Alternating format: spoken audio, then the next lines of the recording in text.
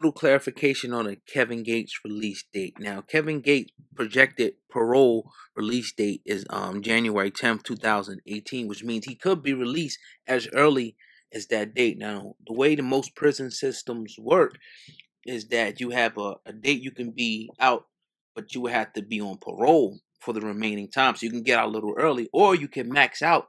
And when you get out, which is, I think it was reported around June, that he could be out in the summertime, that he would be maxed out and he wouldn't have to report to the parole officer. But if he elects to get out a little earlier, then he would have to report to the parole officer for the remaining months of the sentence. That's how it's broken down into many states. So that's why it's probably showing that. So he can elect to probably, depending on the status of his case, get out on that date, which will be January the 10th of 2018, which is a few weeks away, a couple weeks away, or he could wait, sit in there, until the summertime and be free and clear and do his thing and not have any restriction, not have to report to nobody. So that's the best way to pretty much explain it. Free Kevin Gates. I love his music, makes great music, and we need him back out here.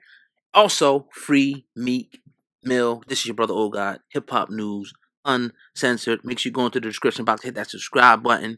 We're just gonna keep on working, family. We appreciate y'all. Hey, yo, hit the like button on the way out, and make sure you share this video, make it go viral. Hip Hop News Uncensored, your #1 source for all things hip hop. Let's get it. Peace.